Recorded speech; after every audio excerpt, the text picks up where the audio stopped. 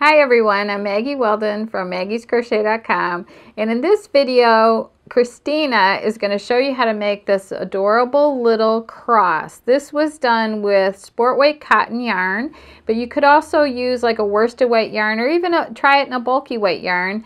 You could use this, you could put a magnet on the back, use it for a Friggy, you could make it a little bit larger maybe for a bookmark and add a little ribbon to it, or you could use it as a lapel pin.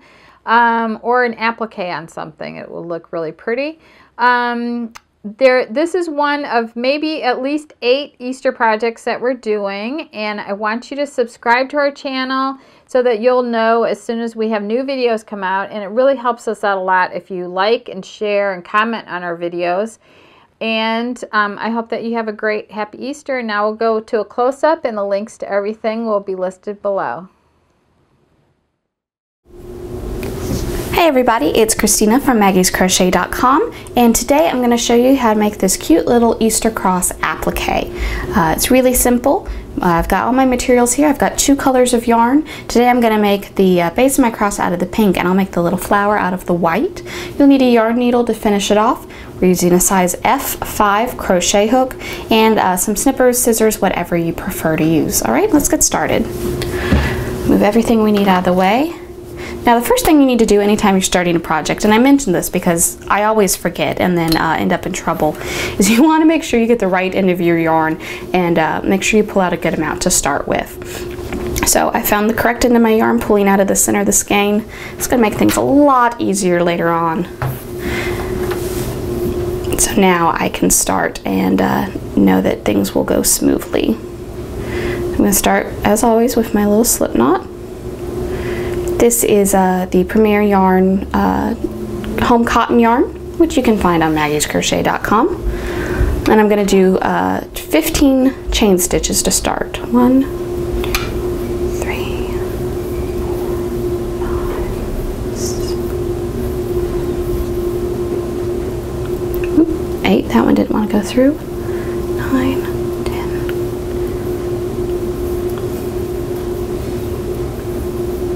There we go, 15 chain stitches. I'm going to skip the first one, single crochet into the second chain from my hook, and then continue with single crochets all the way across. So I should have 14 when I'm done.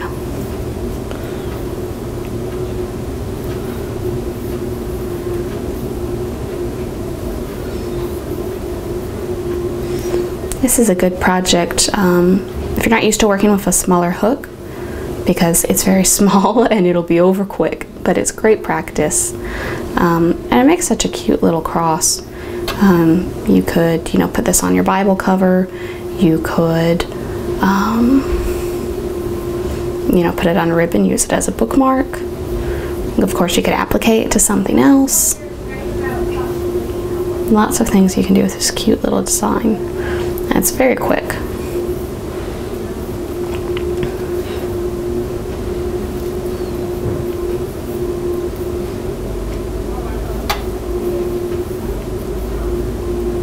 Alright, there's my last one. Let's just double check and make sure I got 14. 1, 2, 3, 4, 5, 6, 7, 8, 9, 10, 11, 12, 13, 14. Excellent. Now I'm going to go ahead and finish this off and weave in my ends. Now this side that we just worked on, that is the right side, so keep that in mind. Snip right about there. Finish that off. Now I usually just use my hook to weave in my ends. You can certainly go ahead and get the yarn needle out. And I'm not going to do a super great job of this right now because I'm going to try to be quick for y'all. We'll just pull that through. Oh, just a couple of times. And we'll go ahead and pull through our starting tail as well.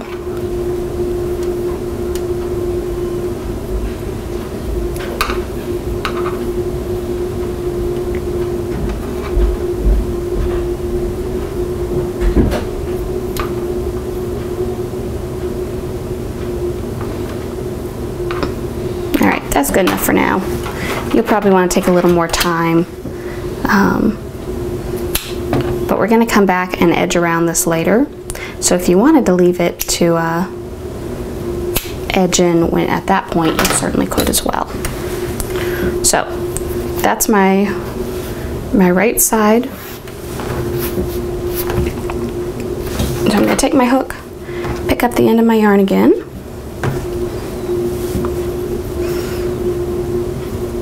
and we're going to join this together. So go ahead and make another slip knot on your hook. So your pattern says with right side facing, which we established is the side, join, well, it says W because it's thinking white, but we're going to join our pink with a slip stitch into the 7th single crochet. So 1, 2, 3, 4, 5, 6, 7. So we'll just insert through both loops, pull a loop through, and then pull it through your slip knot, okay? We'll do a chain 1, single crochet into the same stitch that you joined into, so that was the 7th one, and then do a single crochet into the 8th stitch.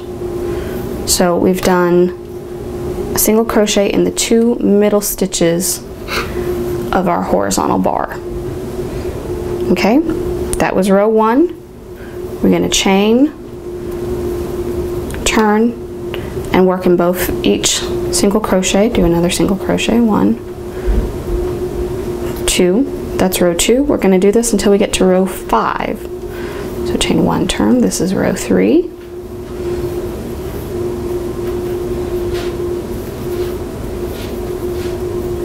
Chain 1, turn, this is row 4.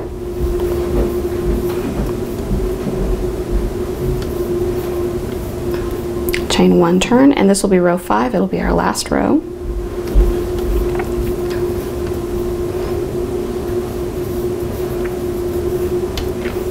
All right, and now we're gonna snip our yarn and finish it.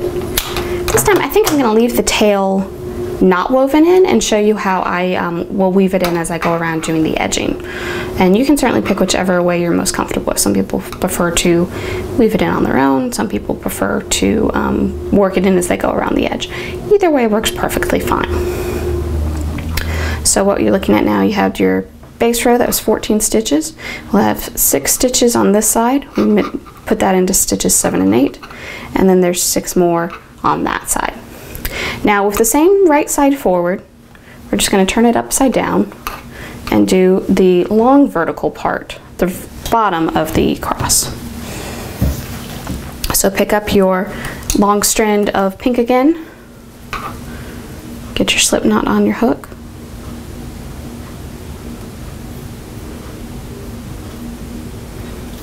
all right, and then when you pick this up, we're going to start in the 8th, well, the 7th chain from where we started, the 8th from this side. It's right underneath the 2nd single crochet that we did for the top of the vertical bar. So there's that, and we're just going to go straight down into here with a slip stitch. So 1 loop, pull it through, holding it a little too tight, there we go. Pull it through, and then pull it through the slip knot from the hook. All right, so again, chain 1, do a single crochet into that same spot where we joined, and then do a single crochet in the next foundation chain as well. You'll see here's the single crochet that we did for the top bar, and so this is just going to be directly below it.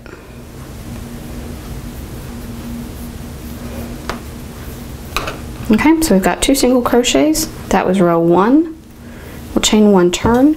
This is row 2, and again we're just going to do 2 single crochets across each row. This time we're going to go until we get 11 rows. So here's row 2, row 3,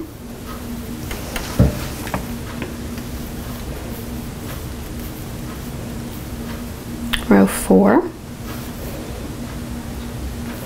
And yes, I do find it helpful to count out loud. Even if I was by myself, I'd probably still be counting out loud, because now I've just forgotten how many I did. Let's see, I think that was 1. Was that 3? We'll say it was, I think it was 4.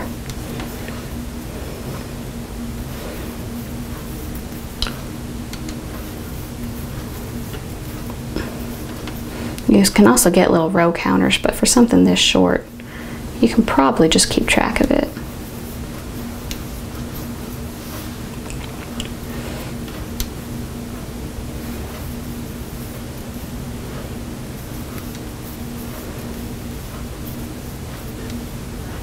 I think this is 8. I'm going to count when I get to the end. So now you can actually see it starting to look a little bit like a cross. There at first it was just a lot of bars, but now we're starting to see the cross take shape.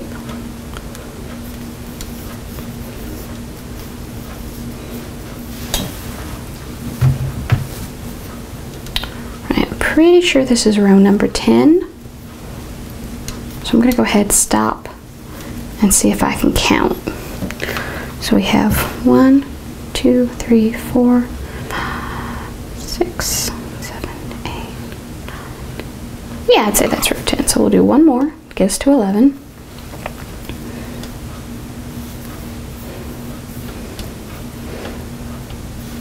Alright, so there's row 11. This time, do not cut your yarn. We're going to go ahead and start doing the border. So when you're ready to do the border, this is done with pickets. Now if you don't know what a picket is, don't worry, they're really easy. With the right side of the cross facing you, that's this side. If you need to put a stitch marker on it so you remember, go ahead and do it. Don't worry about it at all. With my right side facing me, I'm going to chain 2. Alright? And then do a slip stitch in the second chain from the hook. That's 1, 2. Not a full single, just a little slip. There we go. And then we're going to work down the side. So we'll skip this row and work a slip stitch into this second row. Alright, it's a little hard to see on the corner. You'll see the next one a little better. So then we repeat. Chain 2, slip stitch in the chain, the second chain from the hook, which is the first chain stitch you did. And then, let's see, skip a row, do a slip stitch. And you see there's our little picket. It's just a little bump up, creates a nice little edge. So we'll continue doing this around. Chain 2, slip stitch in the second chain from the hook. Let's see, skip a row, slip stitch into the next row. Now you can start to see that the pattern is starting to make there.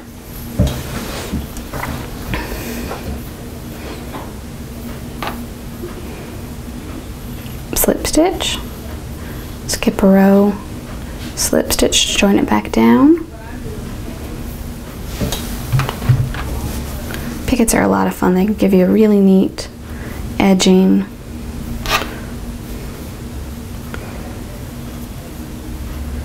Skip a row, and then we'll go in, I think, right here as our slip stitch. Alright, so now we're ready to go across the bottom of the horizontal bar. Like I said, here's my end that I'm going to work in as I go. So we'll do 2 chains,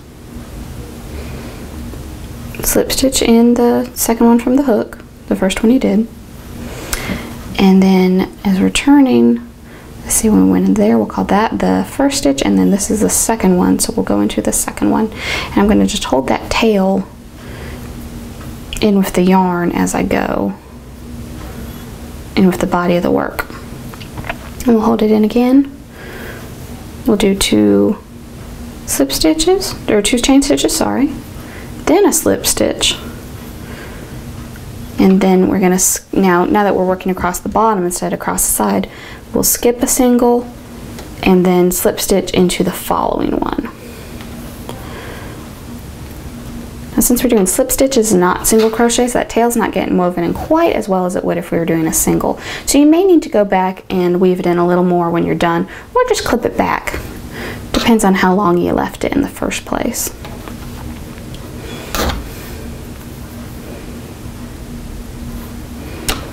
There's that one, skip one, and then this is into the very end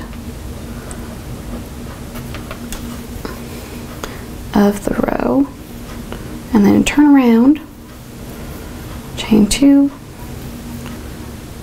slip, oops, don't slip off your hook, and then this one, you gotta be a little more careful when you're turning around the rows. So I'm gonna go ahead and just do it in the very next stitch. I'm gonna work in both loops.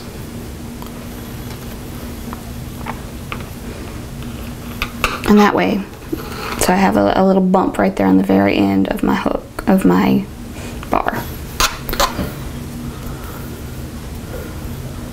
And then we'll keep going across the top.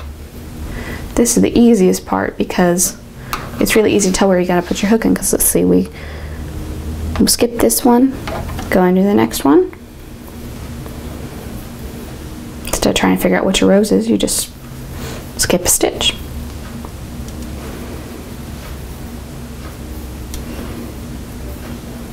Skip one, go into the next one.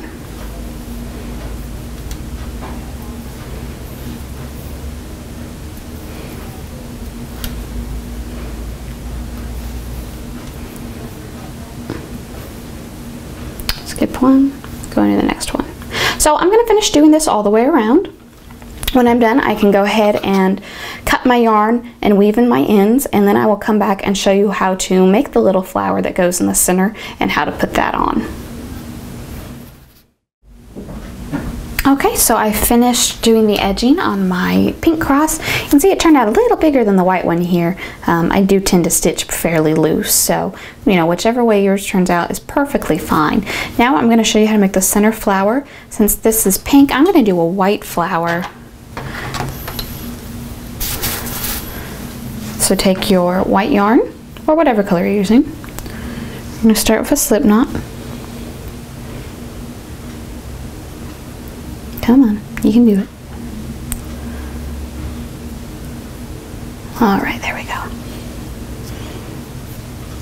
All right, and you're going to chain 1. Okay, that's your center of your flower right there. Now to make the petals, you're going to chain 4. 1, 2, 3, 4, and then do a slip stitch in the center, which is our first chain here.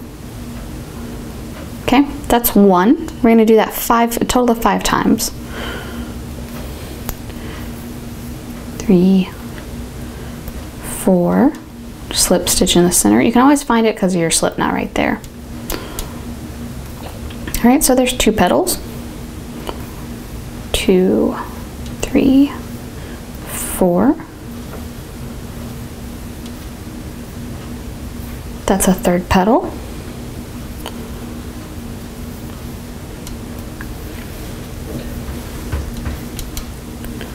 That's our 4th petal. So we'll do 1 more. 2, 3, 4.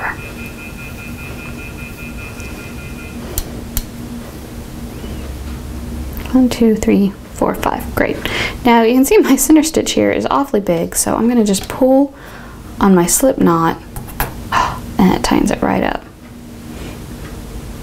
Okay, so then we'll finish off. Leave a fairly long end on this one because we'll need it to sew it onto our cross. Let's see. Oh, that should be enough.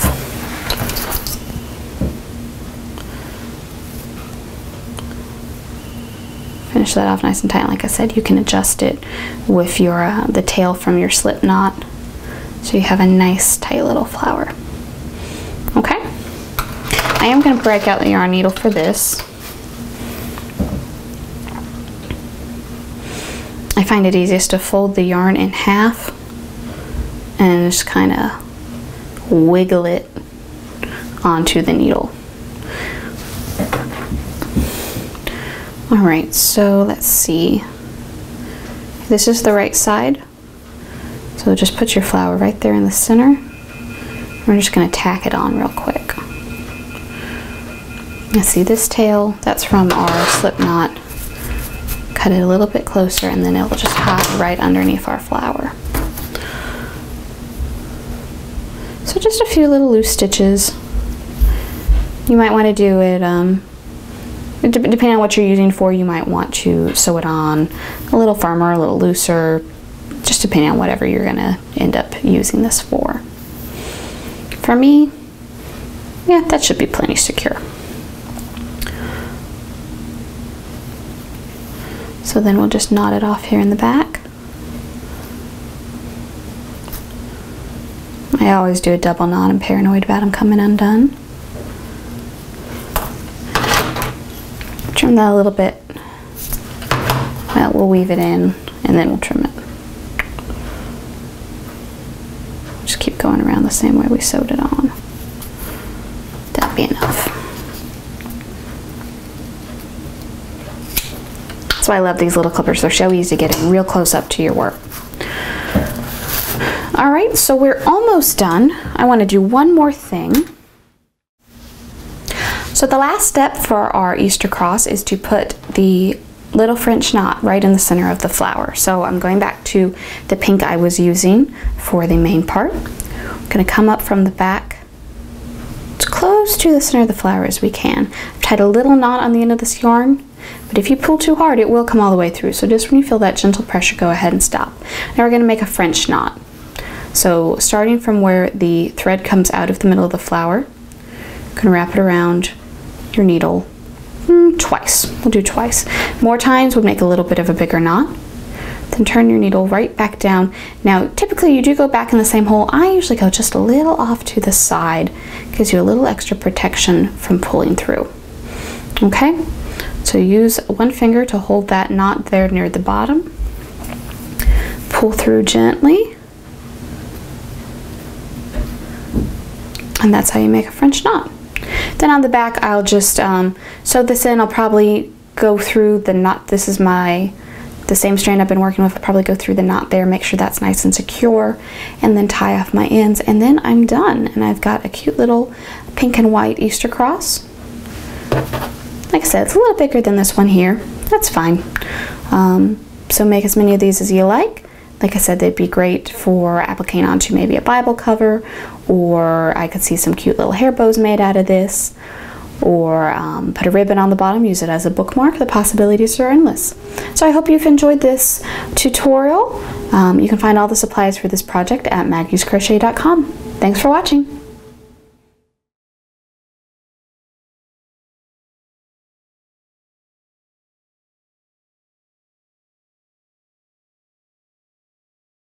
Draw up a loop, draw through 2, draw through 1. Yarn over, or if you accidentally drop it, those loops won't fall off your hook. So now I'm going to continue on, skip that one, pick up this one, skip,